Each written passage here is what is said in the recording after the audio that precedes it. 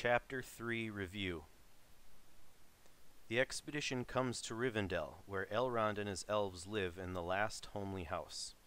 Elrond explains Thror's map to the dwarves and identifies Gandalf's and Thorin's swords as the famous blades Orcrist and Glamdring, made by elves for the ancient Goblin Wars.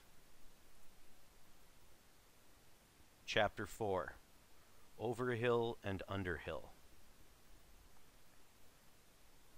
Vocabulary: deception,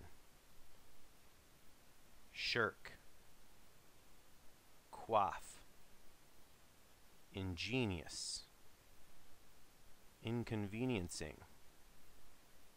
gnash. Questions to ponder. Why does the expedition take shelter in the cave?